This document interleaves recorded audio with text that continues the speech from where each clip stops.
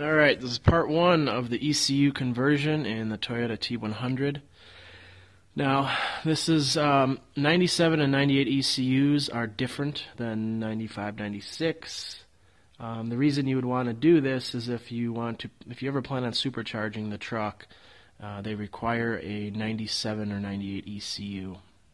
They say a truck, so they don't specify ECU. But the reason being is that the ECU had some changes. The ECU now controls idle, whereas before there were sensors and other items that controlled the idle. But now a 97 Plus, it's all ECU controlled.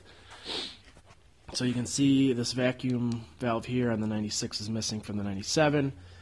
The other thing is the throttle position sensor. The old style 96 and older are 4-pin. Because one of these controls idle. It's an idle input or output. The 97, 98 just has 3 pins, like I said, because it's no longer controlling idle. So fortunately, these throttle bodies are from, you don't have to get one from a T100. It's from any 4Runner with the V6, the 3.4 liter, I think 95 or so and up. So there's plenty of them in salvage yards and what have you. So it's not hard to find. Basically, they're pretty much identical. I thought that I could just swap sensors, but I did not realize that the actual shaft that the sensor rides on is completely different. They also switched how it spins and moves inside, so I had to get a new throttle body. But that's out of the way. It takes maybe 5 minutes to get this thing off. It's just 4 bolts and then 2 hoses on the bottom for coolant, and it comes right off.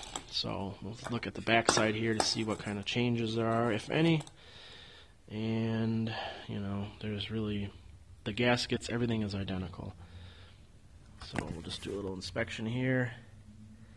And that's the same right there. The only difference, like I said, is that throttle stop vacuum plunger thing. That's the only difference. So we'll get these on, and then we will move on to part 2, which is the vapor pressure sensor, which is only required to prevent a check engine light. And then part 3 will be the ECU wiring. Very simple. There's just a couple wires to swap around, a couple that you can just get rid of on the 96 ECU, and you're done. So I will get this on, and we will move on.